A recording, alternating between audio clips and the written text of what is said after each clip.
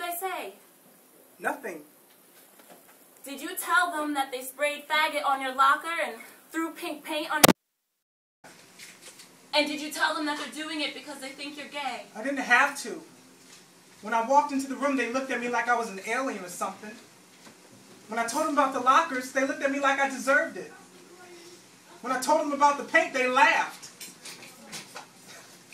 I'd probably be suspended now if I told them that I pee behind the back dumpsters because I'm too scared to go to the bathroom from what happened last time.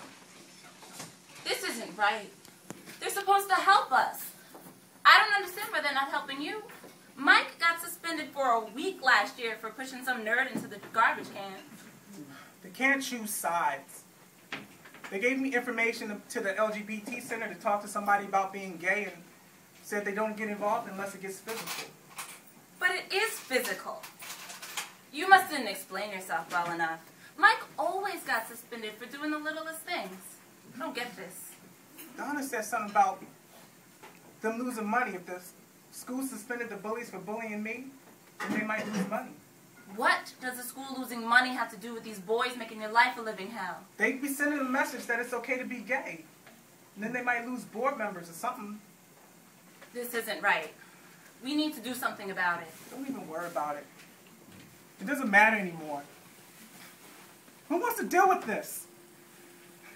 The way people look at me? Nobody talks to me. Everybody treats me like I have a disease or something.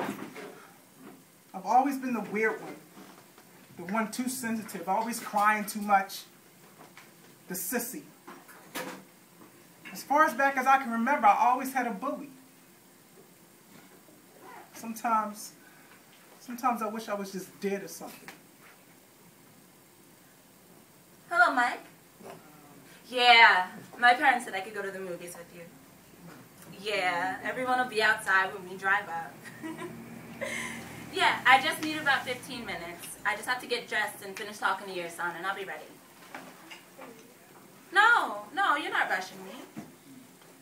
No, he's fine. He just needs someone to talk to. Yeah, you should bring your sister. Maybe she can make him feel better, since they're the same. But hurry, I miss you. Okay, bye.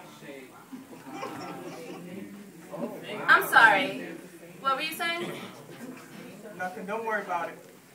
Go get ready for your date. Listen, Mike's sister is a lesbian.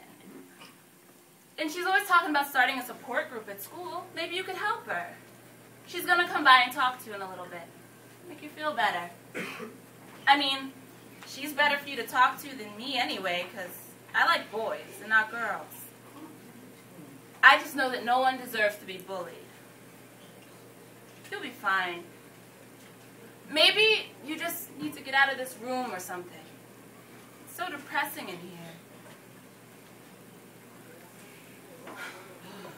Look, I love you. You'll be fine.